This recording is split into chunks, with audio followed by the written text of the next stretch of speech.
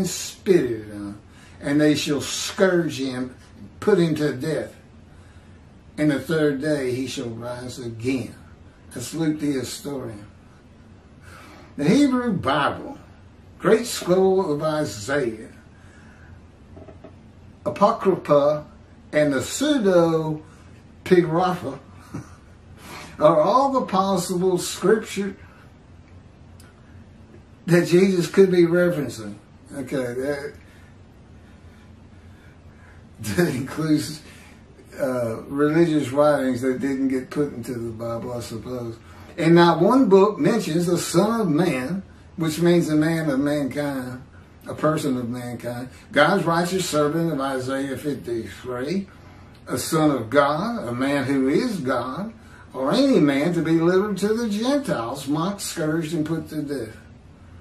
A man who dies for the sins of other men, any man who is to rise from the dead on the third day, or a man who is sacrificed or made to sacrifice himself by God. It's just not there. You heard me from the lips of Jesus. I just read that's from the New Testament. It's an outright lie. And deceptive, the whole basis for Christianity is the sacrifice, the crucifixion, the scourging part of it. You know, he's a man of suffering. Familiar with? You know how many people suffered on the cross? Everybody who got crucified, they all suffered. Isaiah 53 is describing a particular man. No, you look at his entire life. When you look at the total package of Jesus, do you say that's a man of suffering? No, what they say is he's a man of suffering. He's crucified. No, I'm talking about your whole life. It's just bad things happening all the time. And afflicted by God. The Jewish people, as one man Israel, have never been afflicted by God.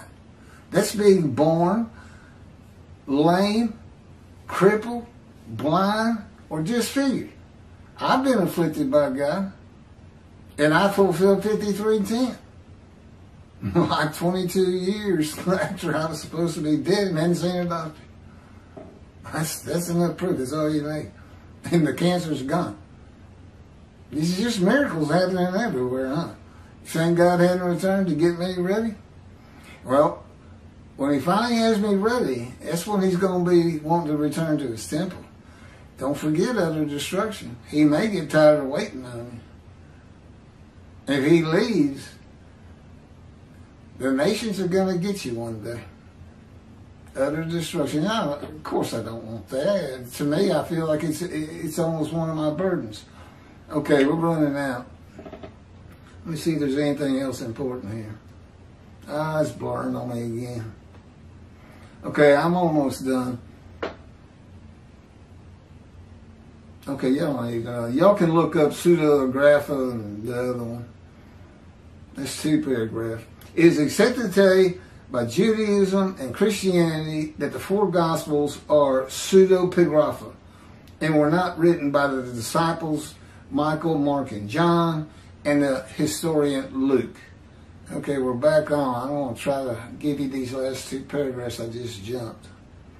The Apocrypha, in Greek, that means hidden books, are Jewish books from that period not preserved in the Hebrew Bible, but included in the Latin Vulgate and Greek Septuagint Old Testaments. The Apocrypha are still regarded as part of the canon of the Roman Catholic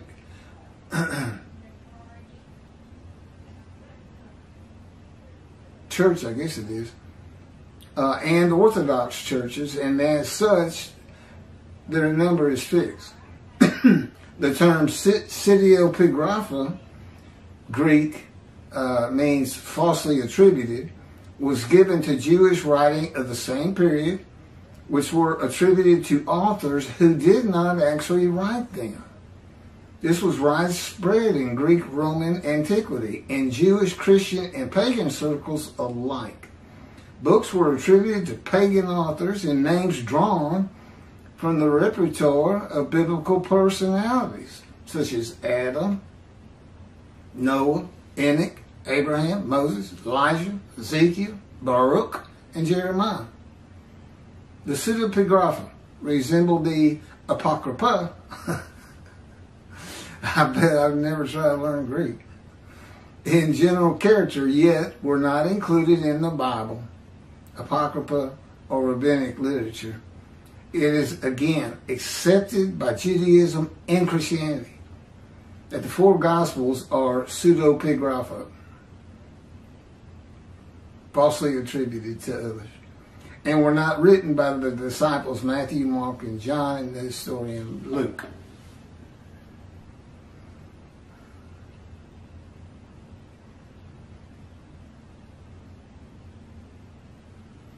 The greatest lie. And not only that, it's doctoring the New Testament. Well, I mean, how do you say is prophecy fulfilled?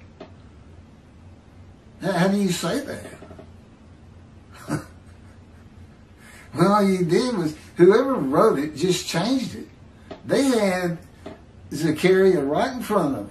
And they said, well, we can't have that, because he gets crucified. Come on, it's hard enough to fit Jesus into this book without you giving me trouble, slow-mo. That's what they did. They said, we got to make money. How about that story of Jesus? Everybody loves it. It is a good story. But that's what it is. A big story. That's all people had back then. Okay, next up. 18. Personally, I love this one. I think it'll bore most of you to death. Signs and portents. God says you'll like it. He just said that.